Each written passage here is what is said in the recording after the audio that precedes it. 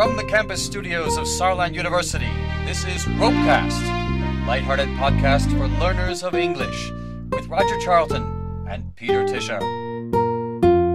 Hello listeners, and welcome to another RoPeCast, our podcast for learners of English, teachers of English, in fact anyone who's interested in English. And today again, welcome back Chris, who is our technical expert, but also a user of English in his own right. Yeah, and interested in what you told us last time about the leadership analysis of a certain professor. That's right. I must admit I came across his name and what he's been doing quite by chance recently, a case of serendipity when I was looking at the way President Trump uses English.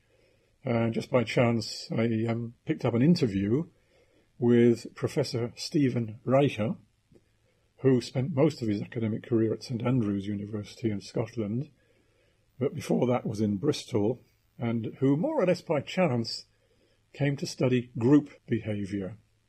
Now, when you hear about groups, and in Bristol it was a case of what was called a riot, that is a large number of people who were moving through part of the city doing damage, attacking buildings and so on and so forth. So when people think of group behaviour, they tend to have rather negative ideas, don't they? Yeah. And Reicher got interested in this and found this is really only a small part of the picture.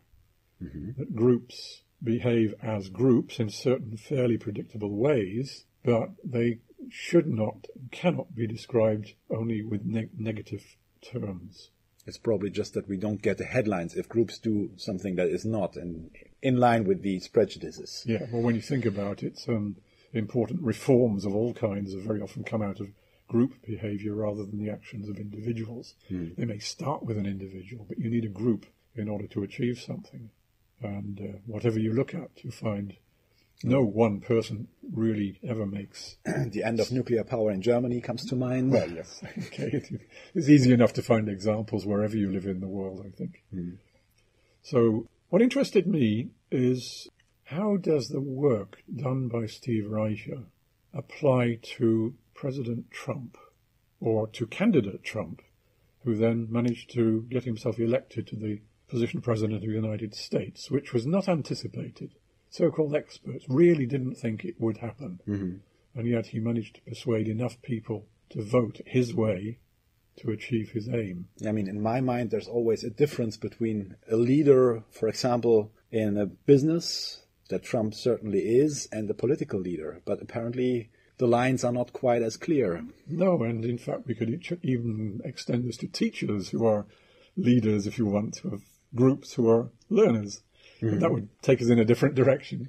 Well, another point to maybe get back to at some point. Okay, yes. So what, based on the work of Reicher, what we can say is, in order to become a leader, you need to have a group. So it's very much a matter of creating or using something called group identity. So Reicher describes leaders as entrepreneurs of identity. I see. So that their basic building blocks, if you like, to achieve what they want are how do you create identity? And that goes together with politics. Exactly, yes. So leaders are always leaders of a social group in the widest sense of the word. And the essential thing they have to do is to create what he calls consonance between themselves and the group. So the leader and the group have to somehow feel that they are in it for the same aims. If you can persuade a group that you are with them, and you're going to help them to achieve their aim, then you are a leader. That's the essence of it. And looking at the word consonance, it seems to me as if it also creates a dissonance at some point that can also be used. That's it. If you are going to be a group, then you are not an outsider. So there are the two sides. It's also a matter of what is often called othering.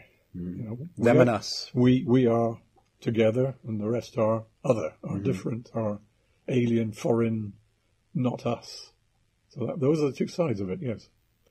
Now, what Trump was able to do was to persuade a large number of electors in the United States that he was one of them. Here he is, a wealthy businessman, one who has achieved fame, success in business, on television, a big name, Trump Tower, one of the, I think it's supposed to be the tallest concrete building in the United States, isn't it? Wow, I didn't know. I think they claim that anyway. Mm-hmm. So there's a well-known person, and he managed to persuade many ordinary Americans that he was one of them. So yeah, well, the American dream, maybe. That's it, yes. the point where Yeah. he... Exactly that, yes. So one of the things he was able to use was the US at the moment is in what many commentators call an anti-political age, or Americans would say anti-political age. That is, ordinary voters think those people in Washington don't represent us. They're an elite. They're not like us. They're in it for themselves. They're not doing anything for us. Trump was able to use that and say, hey, I'm one of you.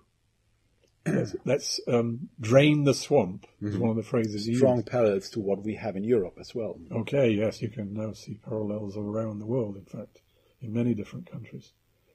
So Trump managed to get them to see him as they say, the boy from the wrong side of the tracks, who made good, who achieved the American dream, and you can all do the same thing if you vote for me. That's the big trick. Yeah, well, and I think you can see that the people who elected him are, by and large, still with him.